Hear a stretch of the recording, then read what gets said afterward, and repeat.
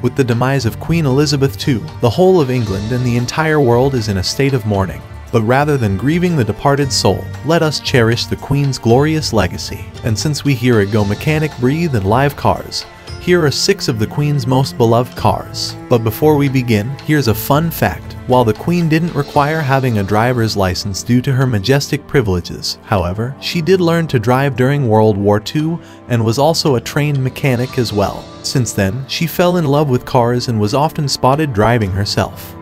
Bentley Bentayga.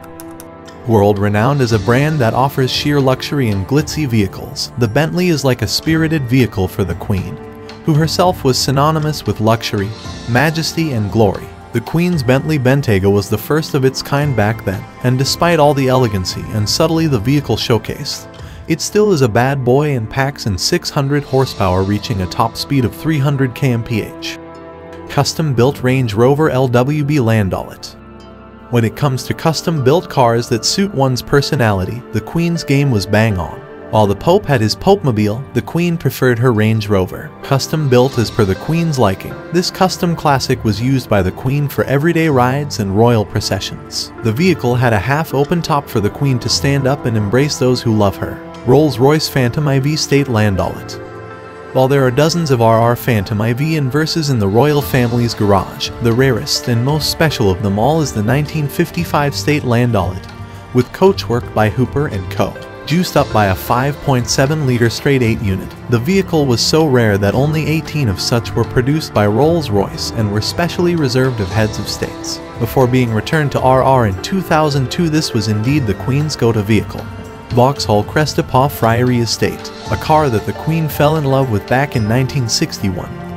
This gorgeous vehicle was built to go with her outdoorsy lifestyle, adorned with tailor-made modifications with offerings such as fishing rod holders built into the roof, a gun rack, a dog guard for her corgis, as well as custom imperial green bodywork. The car still remains in the royal garage at Sandringham today.